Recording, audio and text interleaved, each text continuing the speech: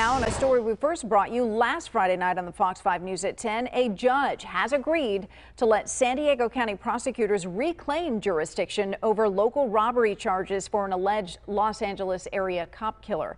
Our Phil Blauer is here around the table with more on that decision. That's right, Kathleen. We knew something was going to happen today. In fact, 31-year-old Rhett Nelson was accused of committing 5 armed convenience store robberies in San Diego just days before he shot and killed an LA County sheriff's deputy and a well-known skateboarder. Now, the judge not only decided that San Diego County DA Summer Stephan could get her counts back, but he also denied a request by her LA County counterpart, George Gascon, to dismiss allegations and enhancements that could have sent Nelson to prison for life without the possibility of parole if he's convicted.